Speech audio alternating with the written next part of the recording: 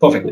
So I'm Shreyas. I work for Dun& Bradstreet as a data scientist, and core objective of my job involves tools development as well as model development, data preparation. I mean, you name it, I'm involved in that. To be frank, that's how my day goes. So just a simple intro, I can show you my profile, and we can start from there. And let's do that. So I predominantly work on credit risk industry, and I'm working at Dun & Bradstreet in Chennai, and I'm also doing my masters right now. Um, and if you look at my experience, it has been completely into analytics and machine learning. So I'm basically from that end of things. Anyway, so one of the interesting things that I did right now, just to show you guys, is that I just went and searched for my name. I don't have a LinkedIn profile open right now, to a fact that I haven't even logged into it, LinkedIn, right? Yeah. And as soon as I put in Shreyas Raghavan, which is my name, I could see the first link being a LinkedIn link that you guys have seen, obviously. The third link being a GitHub link, right?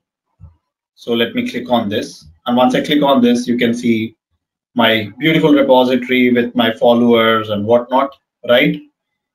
And quite interestingly, you could see some Instagram links, and I would say don't go there.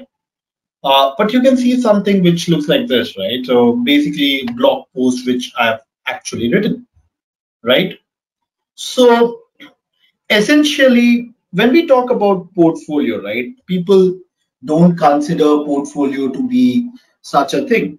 We have so many data scientists across board, and what they don't focus on is basically creating a portfolio, like a proper portfolio, which I just showed, right? So I can basically try to search for someone else's name who has written, and I should basically get their links or whatever it is, right? I mean, that's step one.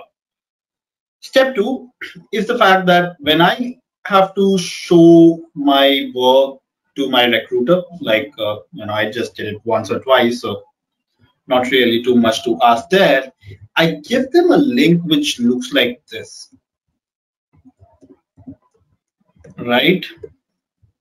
And once I give them something like this, what they could eventually do is they could go to this link, and it opens a web page which is basically maintained by me. I mean, it's been quite a while since I did that. It's all completely free. It's all basic. You don't need to worry about it. But here's the thing. They could come here and they could look at my portfolio. So when we talk about portfolio, we need to talk about what all things we've done, what all type of project have we taken out, right? What sort of experience do we have, right? And if there's someone like you guys give your resume, but that's just step one of it, right? Let's say that in your resume you couldn't write all the 10 projects. You can tell them that, hey, you know what? Why don't you go to this particular website and see if you can ask me some question based on this project, and probably you would like that. Yeah, I guess following me on that, just say yes or no. I mean, I like to keep it that way because I wouldn't know if I'm actually audible to you guys or not, right? Perfect, right? So that's step one. Now you may think, hey, this looks complicated, right?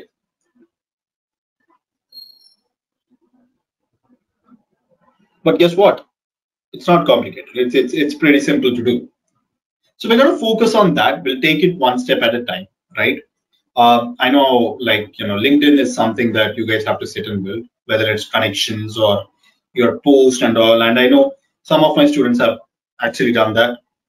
But more often than not, my focus is going to be on GitHub, and I'll tell you what GitHub actually does, what are the advantages to actually having something like this, and where exactly GitHub fits into picture, right? And why you should basically leverage something like GitHub for your regular usage as well as for your portfolio systems, right? Like whatever you guys want to show.